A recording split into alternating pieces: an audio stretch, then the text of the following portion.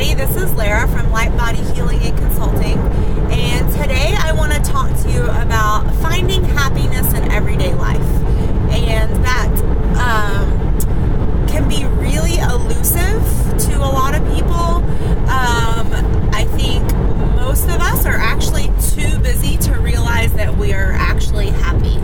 I think we're also taught that happiness equals perfection, that we can only be happy when everything is perfect, everything is lined up, perfect job, no bills, our kids are perfect, our dogs are perfect, our spouse or significant other is also perfect, and we're just setting this bar impossibly too high. Being happy in life is actually a lot easier than most people give it credit for. So I wanted to talk a little bit how I call myself happy, and my life is definitely not perfect.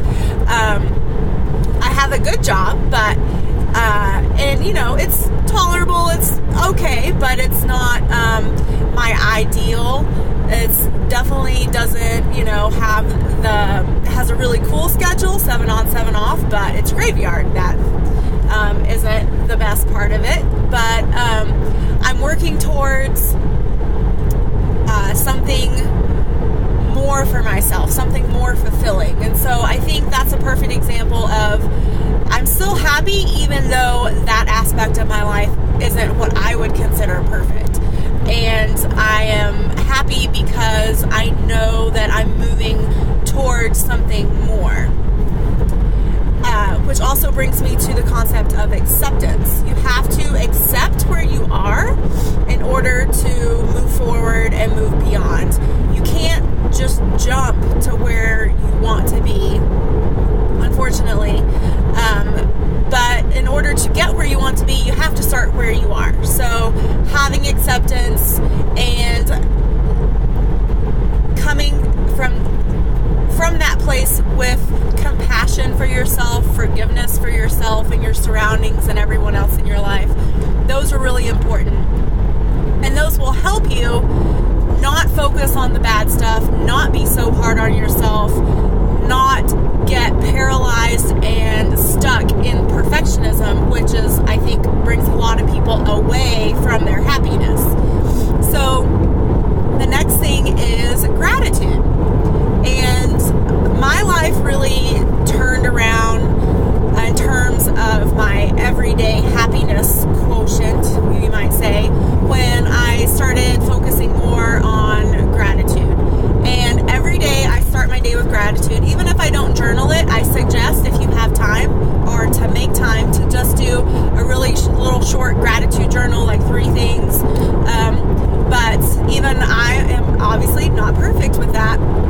So what I do is, even before my eyes open and when I'm still in bed, I start, all the things I'm grateful for. I'm grateful for my bed. I'm grateful for my pillows. I'm grateful for the roof over my head. I'm grateful for my dogs snuggling with me, whatever it is. I'm grateful for the amazing run I'm about to have. So starting your day off already looking at what is good in your life. And then, throughout the day when you find yourself getting off, because we all do, whether it's traffic or work or people in our lives, there's always these things that want to knock us off of our high-flying disc, to use an Abraham Hicks term.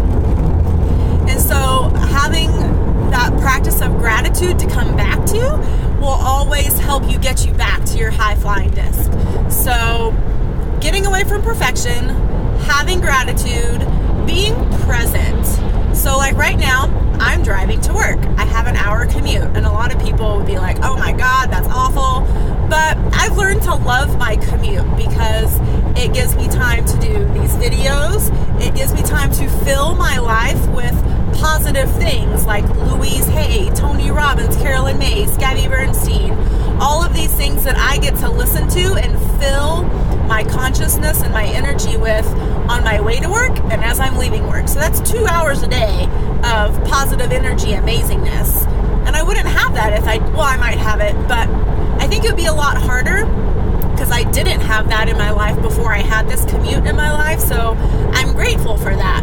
So also, if you have a long commute, whether it's a short amount of mileage and a lot of gridlock, or a lot of mileage like I have and not a lot of gridlock, fill it with good things, whether it's music that you love or authors, audiobooks that you like to listen to. Just be conscious about what you are bringing in and be purposeful with it. And make the most and try to fill your time that would normally be, I don't know, begrudgingly or like slogging through the day. You have the power to change that because it's all about your perception. So fill it with good stuff, fill it with stuff that awakens you and enlivens you and really raises your vibration and makes you excited for the day. And what else? Yes, another really important thing, infuse joy into every day. To me, my commute is part of that. But, also part of that is being outside with my dogs every day or having dinner with my husband as often as possible. So whatever joy is to you, maybe it's playing music or snowboarding or skiing, just make sure at least a little bit every day, some joy. So maybe it's jamming out in your car to your favorite tunes. So I think, what have we covered? We've covered gratitude, we've covered getting away from perfectionism, we've covered joy. So I think those are some good tools and tips. And to realize that you're probably happier than you think, and give yourself credit for that, and be happy that you're happier than you think. Holy shit, I'm actually happy. Or I could be if I gave myself the ability to actually shift my mindset around. So I hope you enjoyed this video today. If you want more or have questions or comments, please leave them below. You can always find me on Twitter, Instagram, and YouTube at Dr. Lara May, DrLaramay. My website is also drlaramay.com, and my blog is drlaramay.com/blog. So I hope to hear from all of you. And if you want to work with me or are curious about what coaching would be like, definitely private message me, and we can set up a free one-on-one clarity call that'll probably last about 45 to 60 minutes, and we can talk about what you want in your life and how I can help you get it. So have an amazing day. See you later.